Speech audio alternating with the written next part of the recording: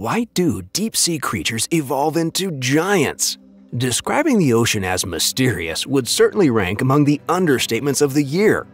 Given how little of it has been explored by man, it is possible we haven't even begun scratching the surface of what there is to know about the seven seas. One particular mystery is the reason why certain deep-sea species grow to much larger proportions than their relatives in the shallows.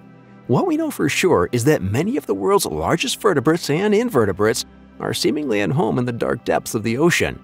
The following video is a deep dive into this phenomenon and an exploration of the few species that survive and thrive as giants in the dark. So without further ado, let's get started. What is the deep sea? Let's start by examining what the term deep sea means exactly.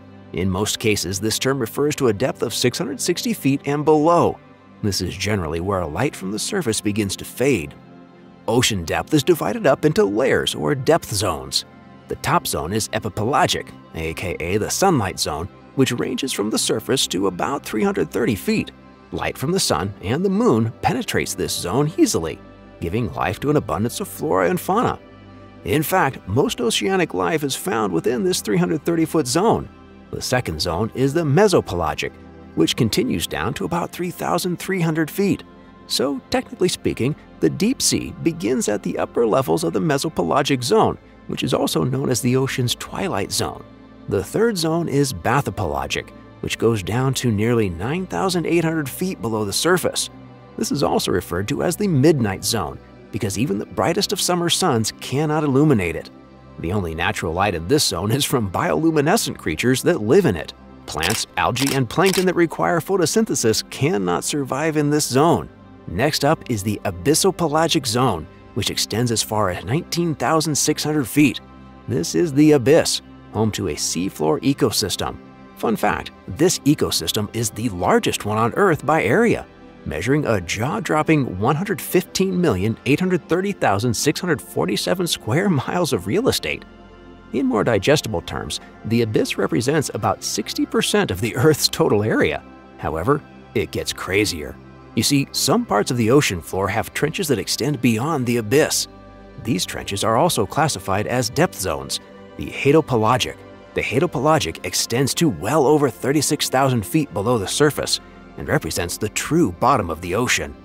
The Mariana Trench, which is officially the deepest point on Earth, is about 36,037 feet below sea level. For further context, Mount Everest is 29,035 feet above sea level. Of course, the Mariana Trench is the deepest point that has been discovered so far. There may be deeper trenches and even a need to classify new zones. Diminishing light is not the only environmental change that comes with going deeper under the surface. Pressure gets much higher and temperatures get much lower. Pressure in the hadopelagic can be over 1,000 times higher than at the surface, while temperatures range between 35 to 40 degrees Fahrenheit. Additionally, dissolved oxygen goes down by about 10% with every 3-foot drop in depth. Yet, despite these harsh conditions, life has found a way, even in the unknowable pitch black of the abyss and hadopelagic zones.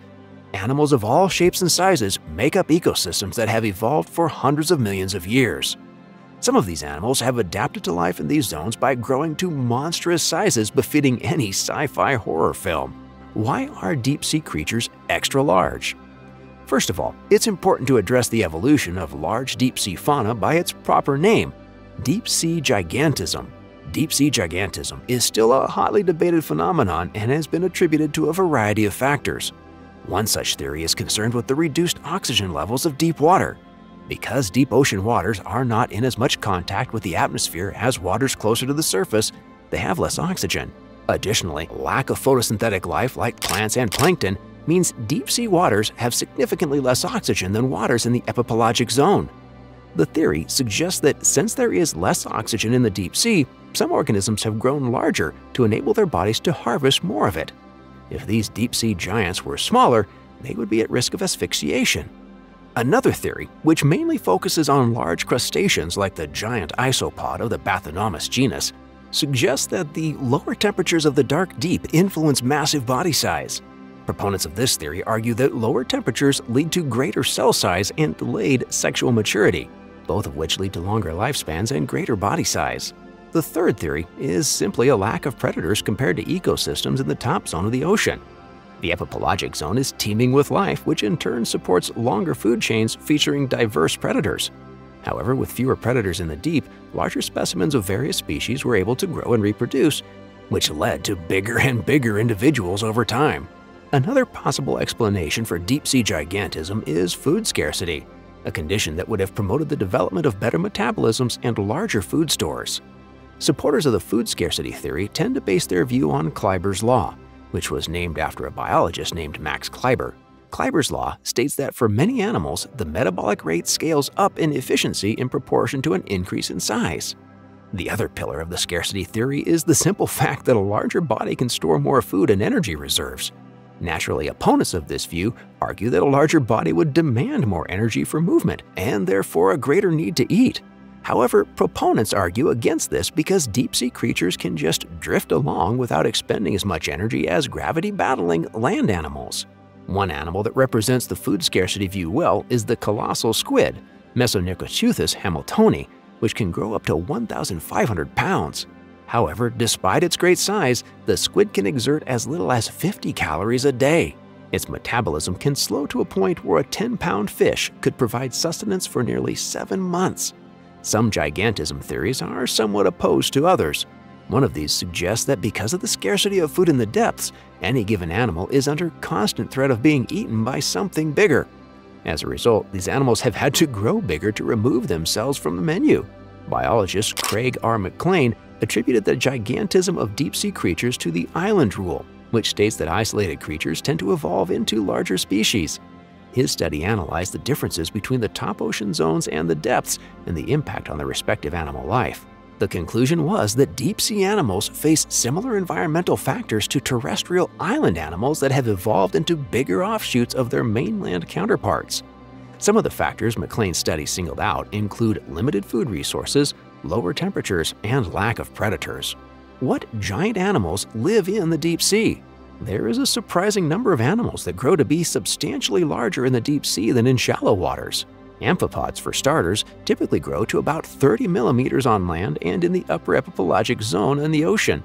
However, in the abyss and below, they can grow to over 12 inches, which is nearly 900% larger than shallow species. We also have the aforementioned giant isopod, which actually refers to over a dozen species that vastly outgrow their near-surface relatives. Giant isopods are famed for their gluttony whenever they encounter food.